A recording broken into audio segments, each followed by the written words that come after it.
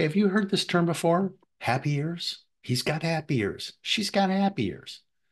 For those who need a refresher, happy ears is an affliction that affects lots of people. And for sales professionals in particular, it's more than just an occasional condition like a rash. I mean, it can be contagious and definitely. It's basically hearing what you want to hear, making you think you'll get the outcome you desire. I suffered from a case of happy ears recently. Yep, as a seasoned sales and business professional.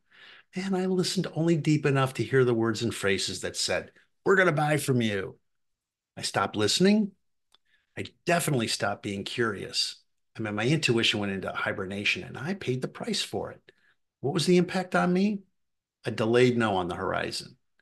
Man, I can't say this enough, especially for you young sales professionals. Stay curious, be vigilant, and hyper discriminate until there is a true agreement. And I mean, that means a signature on the agreement. And even then, make sure the ink is dry.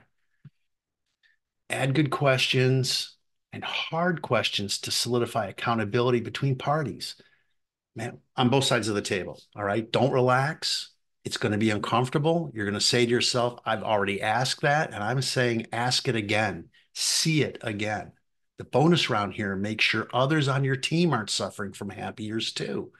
And selling a result that you know isn't assured yet, i.e., see your boss. Hey, by the way, have you ever noticed how small the ears are on a hippo? Hard to convince a hippo of anything. They're never really happy until they own the pool.